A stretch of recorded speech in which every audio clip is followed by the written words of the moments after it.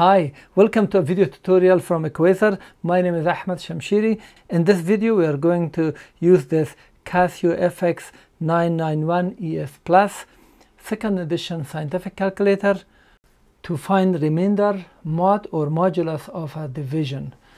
Let's get started with this. If we have 13 divided by 2, the answer in whole number will be 6 plus remainder of 1, because 6 times 2 is 12 and plus 1 would be 13. Now in many calculation, in many classes, you will need to find this remainder of 1, and this calculator can do it very easily. So we enter 13, and for the remainder or modulus, we use this divide and then or, division and or. With the alpha, we press alpha. So you will see now divide and or, and then put 2 and then equal sign.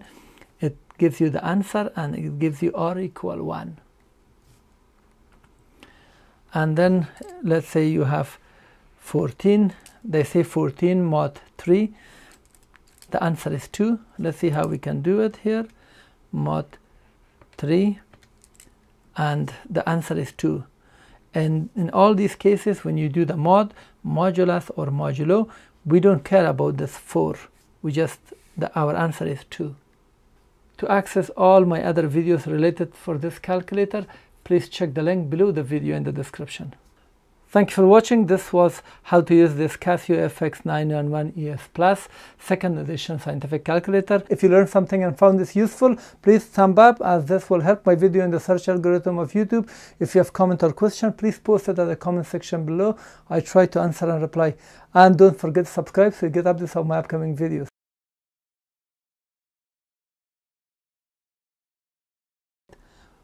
Or press all clear, recall X. And we got the exact value. If you want the 1500, and the answer is 7/3, and this is our integration, and the area under the curve shows like this. So from 1 to 2, and as you can see, the answer is 2.333. 4 equal 5 equal